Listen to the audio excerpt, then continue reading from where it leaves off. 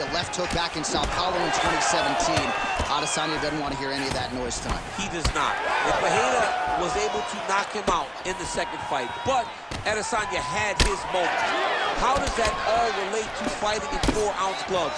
This is the highest level of kickboxing that we have seen in the octagon, and to have this opportunity to watch it is truly, truly good for me and everyone else that are sitting in front of their television. How good is this action about a minute in? I think I'm gassing out just watching this thing. I'm exhausted trying to call all the strikes that these two men are throwing at each other. What a fun fight. Yeah, I hate to be the punch counter tonight. Adesanya's eye is closing up